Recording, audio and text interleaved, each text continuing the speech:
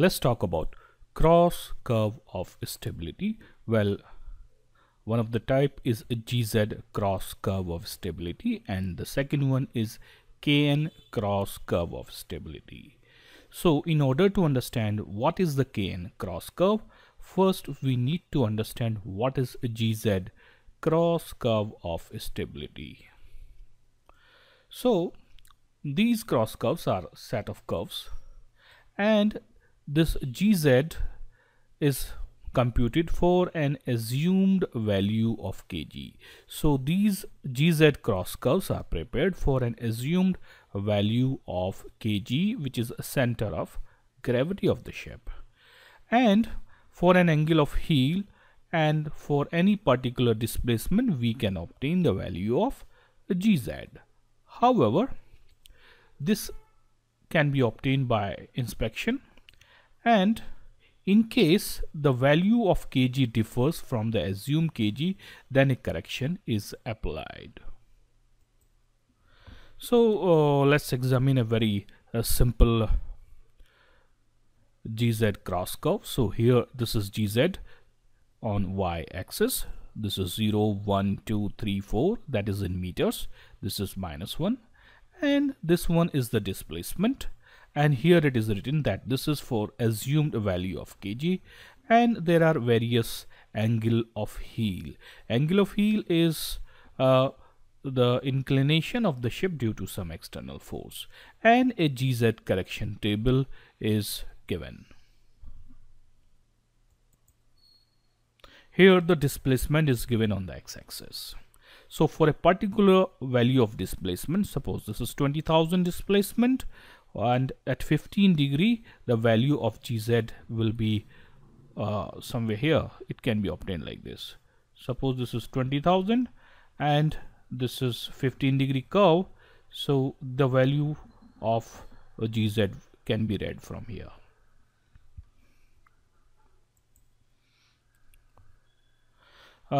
This is a typical GZ curve from a vessel, and if we see carefully that these curves are crossing, and that's why they are called cross curves of stability. Now let us examine, suppose the vessel is heeled. Now this is the center of gravity and weight force is acting vertically down. Similarly, this was the force of buoyancy when ship was upright. However, vessel is inclined. So now this is the new force of buoyancy, and this is the new center of buoyancy, and force of buoyancy is acting vertically upward like this. So this angle, this GZ, this is the righting lever. Now suppose kg1 is the actual kg, and which is more than the assumed kg. Okay, just let me just correct this. So assumed kg is k and g, but actual kg is slightly higher. This is kg1. Now if we see carefully, that righting lever here is g1 and z1, which will be equal to x and z. So g1 z1 is equal to x and z, and if we see here, x and z is nothing but gz. Okay, let me use this color. This is gz full minus gx. So gz minus gx. So gz is, we just take this gz, and what is the value of gx? Gx is, suppose this angle is theta, this is the angle of heel, and now if we see this triangle g1 and x in this, so gx is a gg1 sine theta. Well, we can say that new gz is the tabulated gz. This is the tabulated gz, and g1 and z1 is the new gz. minus correction. So here in this case we need to apply correction, and this correction is subtracted. So this was the scenario when actual kg is higher than the assumed kg. Now let's see the reverse scenario. Suppose actual kg, which is kg2, is less than the assumed kg. So assumed kg is this k and small k and capital G, but actual kg is kg2. So now let's do a little bit geometry.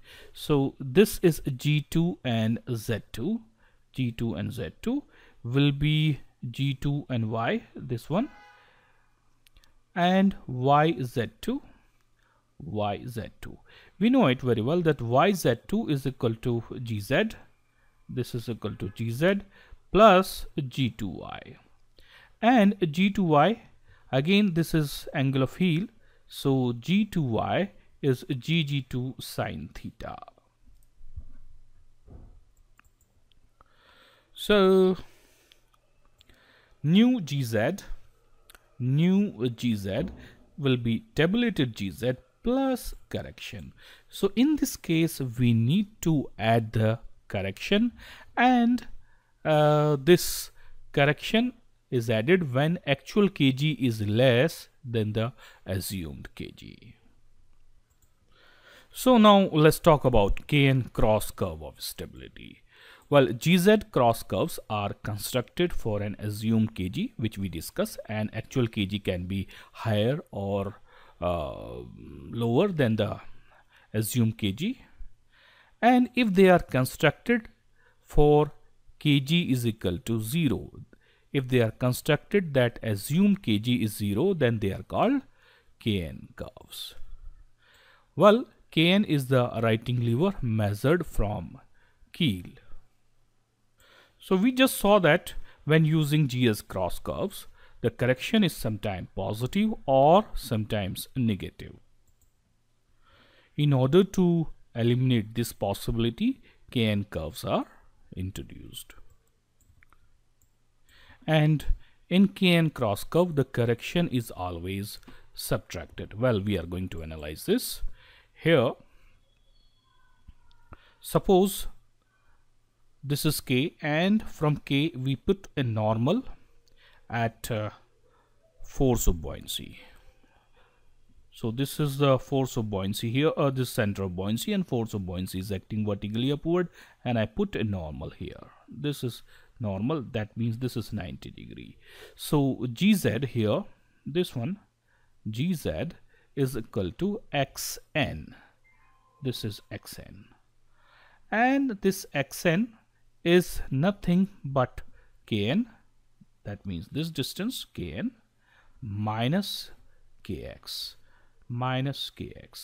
and this Kx we can write K and Kx we can write, and this is Kg, Kn minus Kg sine theta. So here the value of GZ can be obtained if I know the value of Kn, and this Kg sine theta will always be subtracted.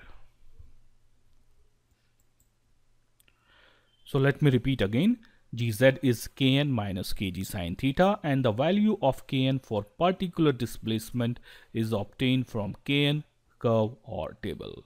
Well, the correct GZ is obtained by subtracting Kg sine theta here. Kg sine theta is subtracted from Kn.